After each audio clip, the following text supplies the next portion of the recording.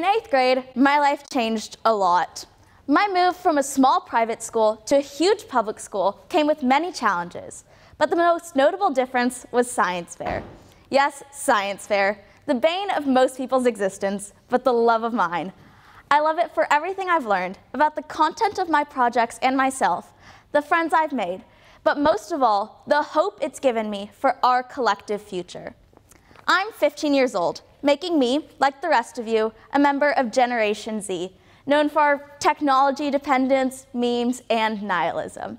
We have more than enough reason to be scared. Climate change, the fires in Australia, still no water in Flint, Michigan, endangered animals, needing new fuel and power sources, and deforestation and desertification, to name a few. But I'm a firm believer that many of our problems can be solved through science, and that our generation is uniquely suited to tackle these problems due to the values of science fair. Science fair allows education in whatever you want, in any direction you want. After all, there's never only one answer, solution, or approach to a problem, which in itself can be viewed from different angles. Science fair is the best escape from the standardized testing-focused classroom where the textbook is king. Classrooms give us our knowledge, while science fair allows us to acquire it hands-on, involving both imagination and discipline. Seeing these unbelievable projects, I know firsthand the blood, sweat, and tears behind these trifold boards, and I know that our future is safe because these science fair kids are answering questions to make our world better and are gearing up to tackle the next problem and continue doing so for the rest of their life. Creativity is a skill that can be developed, and science fair teaches it. Crucial because creativity is the most valuable tool for the 21st century, and science fair is the definition of creativity, especially at the level where kids care. They aren't just looking up a project to make a grade. They're creating or finding something incredible. Science fair wasn't always that way, though. The first science fair in the United States was held in 1928 as an outcome of the progressive nature study movement, which encouraged children's appreciation and learning about science. Sarah Scripps, a history professor at the University of Wisconsin at Stevens Point, who has studied science fairs, said that after World War II, science fairs took on a dimension of national security. Instead of being about children's learning and general appreciation of science, they became more about grooming a workforce. And projects changed drastically. Participants became competitors, and earthworm dioramas became scientific claims and prototypes. Colleges and companies are seeing the value in encouraging science fairs, offering up to hundreds of thousands of dollars in scholarships, internships, and special awards. In Texas, where I'm from, Texas A&M University has a monopoly on science fair competitions, and Regeneron sponsors the two most prestigious global science fair competitions, the International Science and Engineering Fair and the Science Talent Search. We are the next workforce, and science fair participants are being recognized as such because we are ahead on solving worldly problems through current and future market and technology trends, specifically that of the ever-rising importance of engineering. According to Business Insider, 5 of the most critical problems facing this and the rising generation are lack of employment, food and water insecurity, government corruption, safety, well-being, and security issues, and climate change and destruction of nature. These 5 monumental problems are being tackled through 3 of Towards Data Science's top technology trends for 2020. Hyperautomation, which is artificial intelligence, machine learning, deep learning, and neural networks, democratization of technology, and autonomous things such as cars, drones, robots, and other appliances. Across the board, science fair innovations will create employment opportunities. Say someone wants to take a prototype created in science fair and turn it into a marketable product.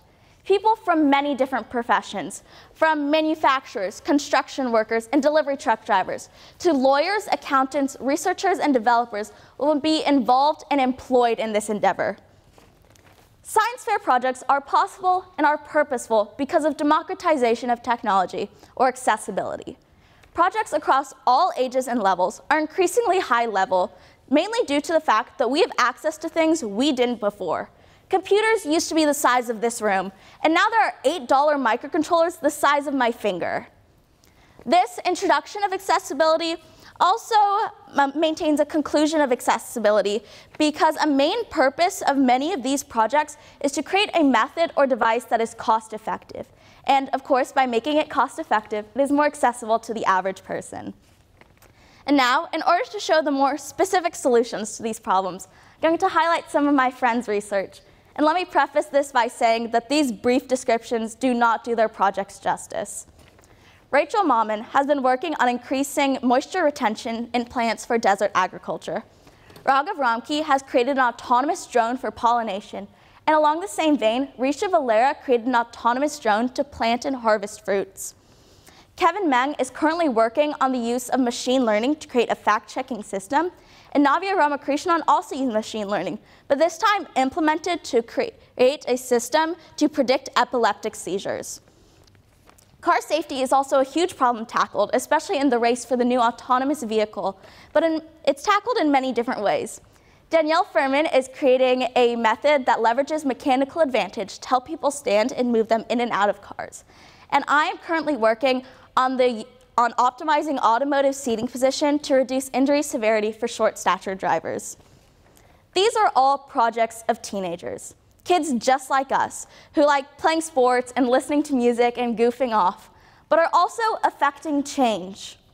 We are nihilists, yet we are lucky that members of our generation are taking this fear, taking responsibility, and doing something productive with it. Sarah Scripps said that science fairs took on a dimension of national security.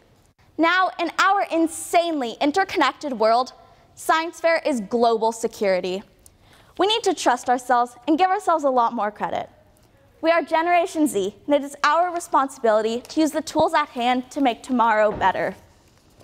We are the next workforce, and STEM, science, technology, engineering, and math, is indisputably the way of the future.